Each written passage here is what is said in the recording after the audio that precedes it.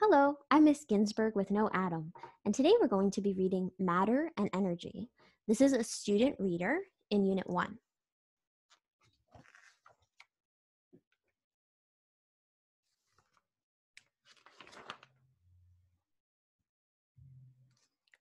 Science in Space, Experimenting in Space. Astronauts from around the world live together in a moving science laboratory far above Earth. This lab orbits 386 kilometers, or 240 miles, above Earth. It is called the International Space Station. Scientists on the space station are busy conducting different experiments. For example, scientists have sent 18 zebrafish into space. They want to see whether the muscles of the fish get weaker compared to on Earth. This research is important because astronauts lose muscle mass in space. The zebrafish in space experiment will help scientists understand why and how this happens. The STEM cycle. The experiments on the space station are part of science. Science is all knowledge learned from experiments. Science is the search for explanations about the natural world. Scientists look for the causes of what they observe in the world around them. Scientists use evidence to form conclusions that support those explanations.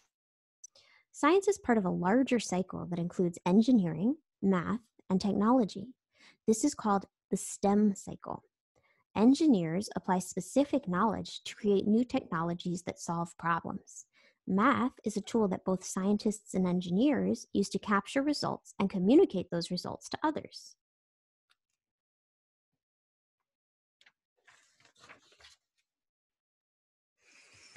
Following a scientific process. Scientists use a scientific process to guide them as they try to answer questions about the world around them. This process helps scientists go from a question to a data-based conclusion. Scientists always begin with a question. The question helps scientists figure out exactly what they are trying to find out. Scientists studying the zebrafish have a question they are trying to answer. How does living in space affect a zebrafish's muscles? Every year, the amount of scientific knowledge grows. Scientists use this existing body of knowledge to research their question. For example, scientists need to know that zebrafish are a kind of fish that live in fresh water. They also need to know that kind of food zebrafish need to survive. What kind of food zebrafish need to survive. So here it shows that scientists are studying zebrafish in an aquarium on the International Space Station. After scientists have researched their question, they form a hypothesis. A hypothesis is a statement that can be proved true or false. An example of a hypothesis is, living in space causes zebrafish to lose muscle mass. Another hypothesis would be, living in space has no effect on the muscle mass of zebrafish. Scientists then write a summary of the experiment they will conduct to test their hypothesis.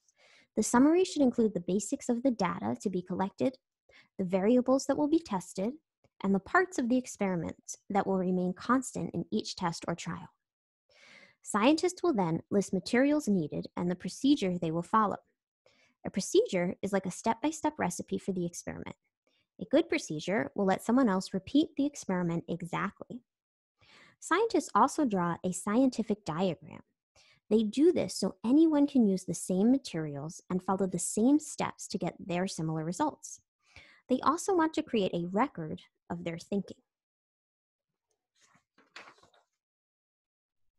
Scientists then conduct an experiment. An experiment is a procedure designed to test whether a hypothesis is true, false, or inconclusive. Inconclusive results do not confirm or deny the hypothesis.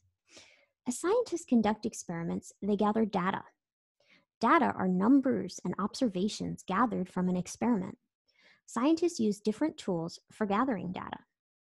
The zebrafish experiment is one of many experiments taking place on the International Space Station. It seeks to prove or disprove the hypothesis that living in space causes zebrafish to lose muscle mass. Scientists use experiments to look for patterns in data. A pattern is something that happens in a regular and repeated way. A pattern sometimes shows a cause and effect relationship, where one event or thing is the result of the other.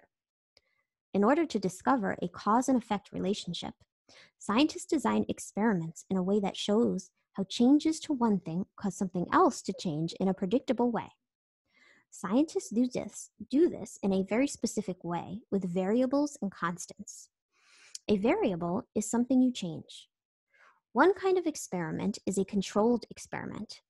In a controlled experiment, there is usually one variable being tested. After data have been collected, scientists form a conclusion. The conclusion uses data from the experiment to explain why the hypothesis is true, false, or inconclusive. Scientists are just beginning to experiment with zebrafish in space. They have not yet gathered enough data to come up with a conclusion. How to use the scientific process. Step 1, question. End with a question mark and do not include words such as I or because. Step 2, research. Include a minimum of 3 facts relevant to the question. Step 3, hypothesis. Write a concise statement that answers the question and can be proved true or false. Step 4, summarize experiment. Describe in 2 or 3 sentences the experiment you will do to test whether your hypothesis is true or false. Identify the variables, constants, and controls of the experiment. The variables of the experiment are changes being tested. The constants in the experiment are conditions unchanged during each test or trial. A control in the experiment captures the effect of unknown variables. Step 5, materials and procedure. Vertically list all materials needed for your experiment with quantities. Next, vertically list the numbered steps of your procedure. Note safety precautions. Step 6, scientific diagram. Draw a diagram of the experiment setup that is at least the size of your hand. Title it and include labels for all materials on the materials list. Step 7, data. Follow your test procedure and gather data, both observations and numbers, to determine whether the hypothesis is true, false, or inconclusive. Use proper units, tidy data tables, and tape into lab notebook. Step 8, conclusion. Use the data collected in the experiment to explain why the hypothesis is true, false, or inconclusive. Every conclusion must contain a minimum of 3 elements. 1, restate your hypothesis. 2, make a claim, true, false, or inconclusive. 3, use key points of data as evidence to support and explain your claim. Matter in space. Whether in space or on Earth, all matter shares certain characteristics. Matter is everything that has mass and takes up space. Both non-living things and living things are made up of matter. Even though atoms make up both living and non-living things, atoms are not alive. The space station is matter. The zebrafish are matter, as is the water they live in. Astronauts are also matter. All matter is made up of tiny parts that are too small to be seen. These parts are called atoms. An atom is the smallest piece of matter that has the properties of an element. An element is a substance entirely made up of one kind of atom. Oxygen is an element. Hydrogen is another element. There are 118 different kinds of elements. Elements have unique properties because of the kinds of atoms that make them up. So here it's showing us that the elements oxygen and hydrogen atoms make up water.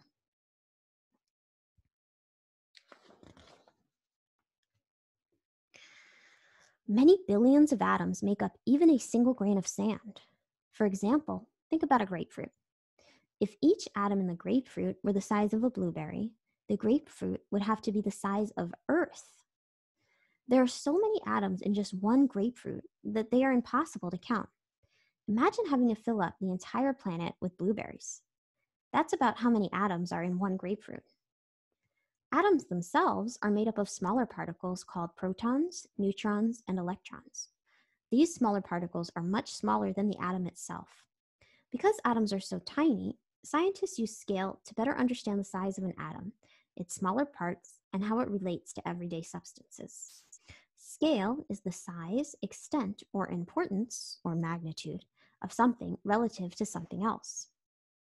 For example, the protons and neutrons group together in the atom's core. The core is called the nucleus.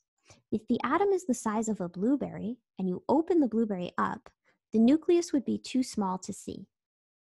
If you were to make the blueberry the size of a football field, you would just be able to see the nucleus. It would be the size of a small marble. The electrons are much smaller than the protons and neutrons. They are in constant motion around the nucleus. However, most of the atom is filled with empty space. There are huge amounts of space between each of the electrons and between the electrons and the nucleus.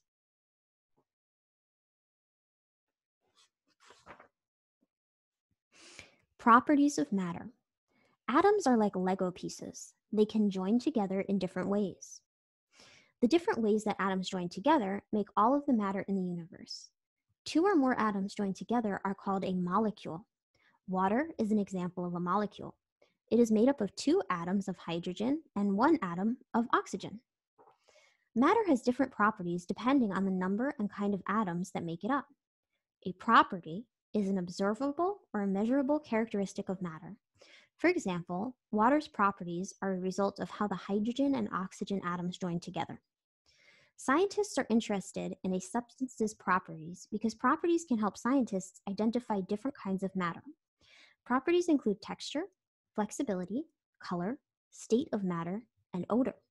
For example, water can be a solid, ice, liquid, or gas, water vapor.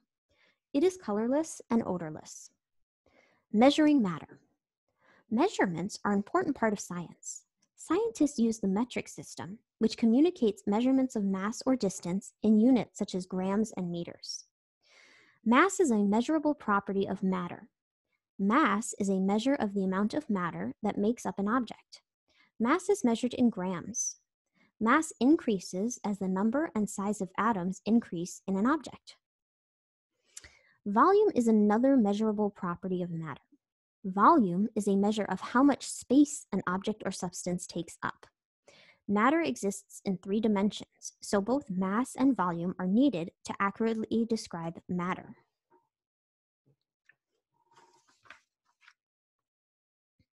Identifying properties of matter. Property. Color. What it is. How matter reflects or absorbs light. Observable or measurable. It's observable. Mass. A measure of the amount of matter that makes up an object. Measurable in grams or kilograms with a scale. Shape. The form of an object. It's observable. State of matter. The different forms of matter depending on the amount of heat present. It's observable. Temperature. A measure of how fast molecules are moving. It's measurable in degrees Celsius with a thermometer. Texture. The feel of a substance. It's observable. Volume. A measure of how much space an object or substance takes up. It's measurable in cubic meters for solids with a ruler, liters or milliliters for liquids.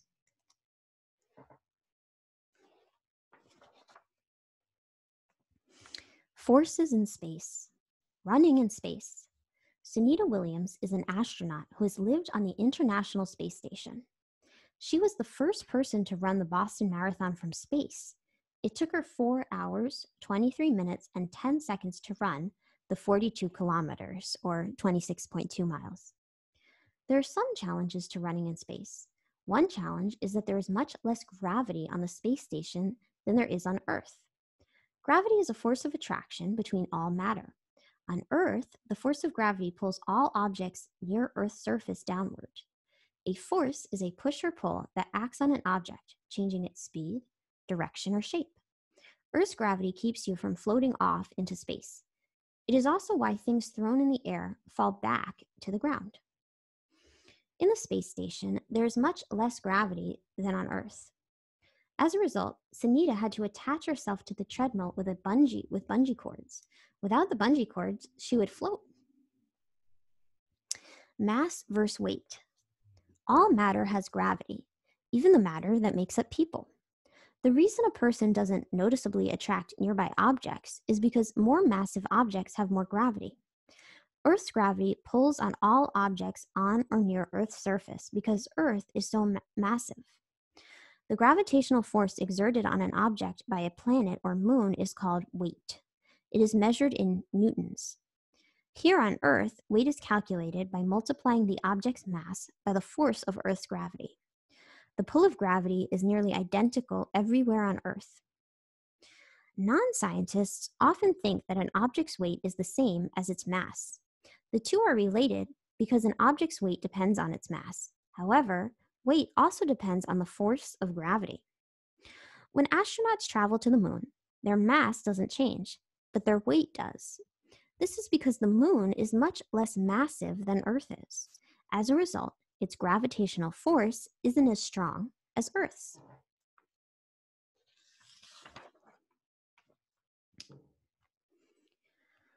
Forces cause movement. When you stand on Earth's surface, gravity pulls you down toward the center of Earth. In reaction, the ground has its own force that pushes back up with the same amount of force. This keeps you from sinking into the ground. When the forces acting on an object are equal, they are balanced. If the ground did not push back with the same amount of force, you would fall into the ground. In this case, the forces would be unbalanced. Gravity would pull you down with a greater force than the force of the ground pushing back up. When all of the forces acting on an object are balanced, the object will not change its motion. If you want to move, there has to be an unbalanced force acting on you. This is because all events, including motion, require a cause. Unbalanced forces cause motion. So when the boy pushes his sister, he provides an unbalanced force, and this causes the swing to move. As Sunita ran the marathon, she and everyone else on the space station traveled around Earth twice. This is because the International Space Station is in constant motion around Earth. The space station orbits Earth once every 90 minutes. To orbit means to travel in a circle around an object. The space station orbits Earth because Earth's gravity pulls on it. This pull provides an unbalanced force that causes the space station to move. Gravity is the force that causes all movement in the solar system. The strength of gravity's pull depends on the mass of the object and the distance between them. For example, the Sun is the most massive object in our solar system. More than 1 million Earths could fit inside the Sun. Because of its mass, the Sun's gravity pulls on Earth, keeping it in orbit around it. It takes Earth about 365 days to orbit the Sun, 1 Earth year. There are billions of stars in the universe, just as massive as our Sun. However, these stars are very far away from our solar system. This is why we don't feel their gravity. Our Sun seems so large and bright to us because it is so much closer to Earth than any other star.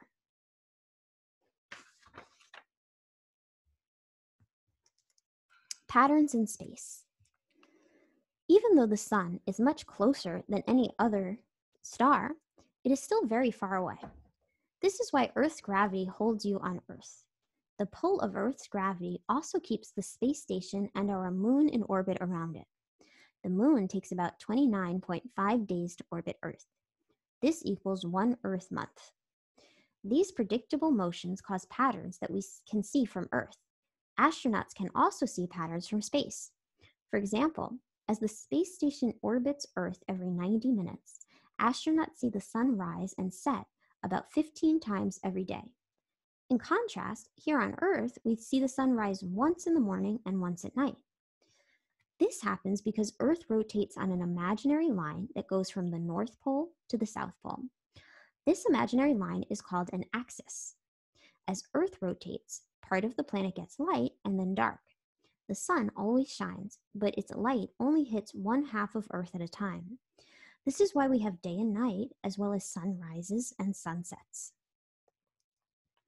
Low gravity in space. Even though Earth's gravity keeps the space station in orbit, there's much less gravity on the space station than on Earth. Low gravity explains why astronauts lose muscle mass when they are on the International Space Station. On Earth, we have to use our muscles just to stand up against the downward pull of gravity. This requires our bodies to maintain enough muscle to support our own weight.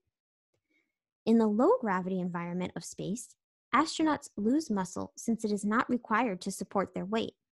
To counter this, astronauts have to exercise regularly. Sunita trains at least 4 times each week for months to prepare for the marathon.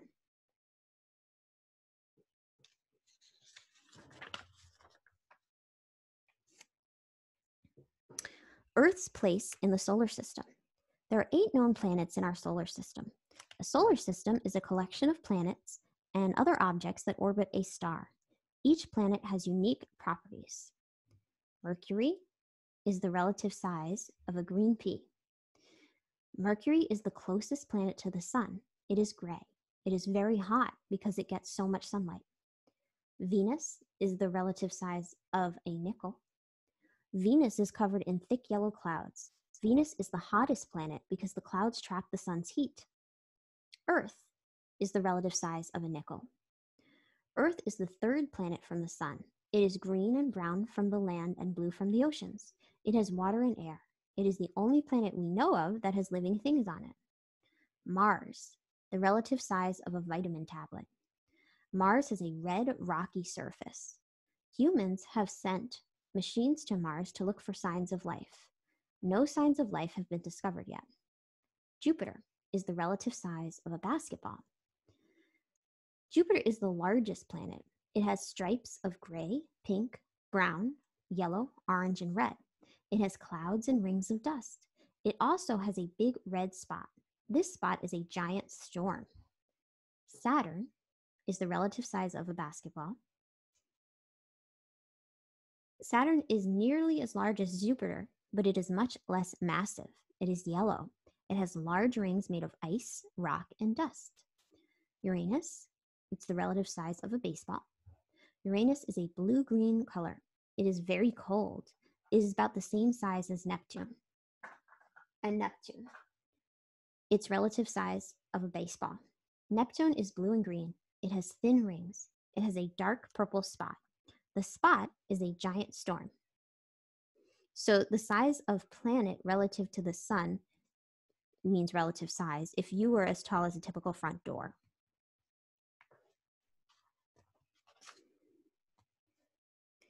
Space collisions, moving space debris. One particular challenge to the International Space Station is space debris. More than 500,000 pieces of space debris orbit Earth. The most common space debris orbiting Earth comes from human-made sources, including old spacecraft that are no longer in use.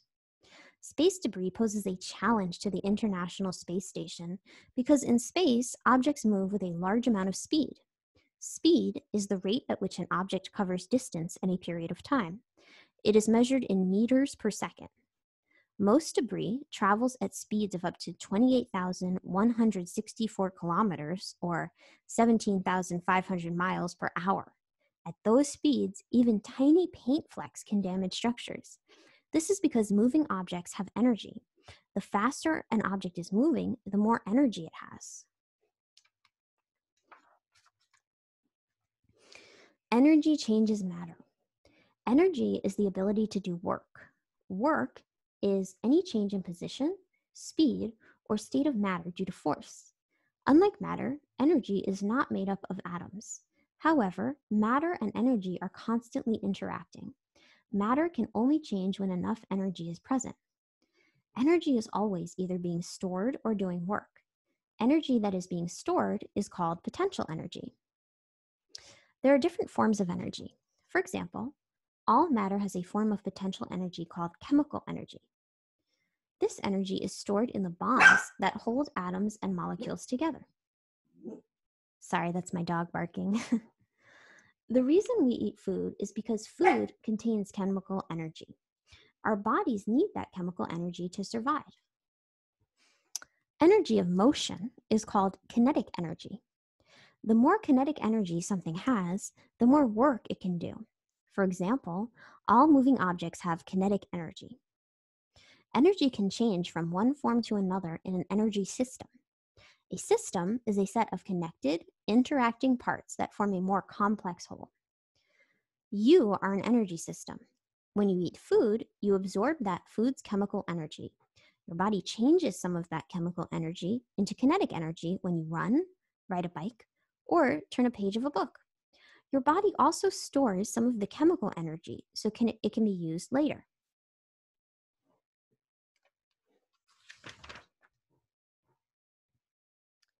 Transferring energy. Energy can also be transferred from one object or system to another. When energy is transferred, it moves into or out of an object system. Whenever two objects come into contact with one another, they exert a force on each other for a short period of time. This is called collision. The reason that even tiny paint flecks can damage the International Space Station is that when two objects collide, the force of that collision causes energy to transfer from one object to another. When a moving object hits another object, the force of the collision transfers energy into the second object. Some energy is also changed into other forms of energy, such as sound. This is why collisions often make loud noises. The force can also transfer energy that changes the object's motion.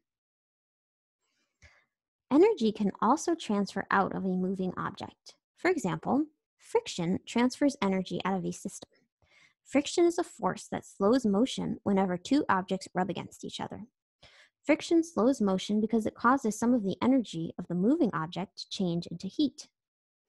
Friction is why your hands feel hot after you rub them together.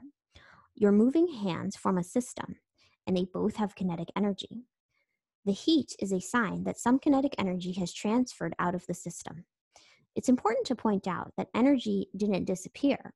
Instead, it transferred out of the system. This is because energy is never created or destroyed. Now think of the International Space Station, forming a system with a moving paint fleck. If that paint fleck hits the space station, the force of the collision transfers some of the kinetic energy to the space station. This transfer of kinetic energy is what causes damage. The energy can change the position of matter. For example, it can dent the windows. Some of the energy is also transferred out of the system and changed into sound energy. If a more massive piece of space debris were to collide with the space station, it would cause more damage than a paint fleck. This is because a more massive object moving at a certain speed has more kinetic energy than a less massive object moving at the same speed. As a result, the massive object will apply a greater force in a collision, transferring more kinetic energy to the space station. However, the total amount of energy of the system, which is made up of the two interacting objects, the International Space Station and the space debris, will remain the same because energy is never created or destroyed.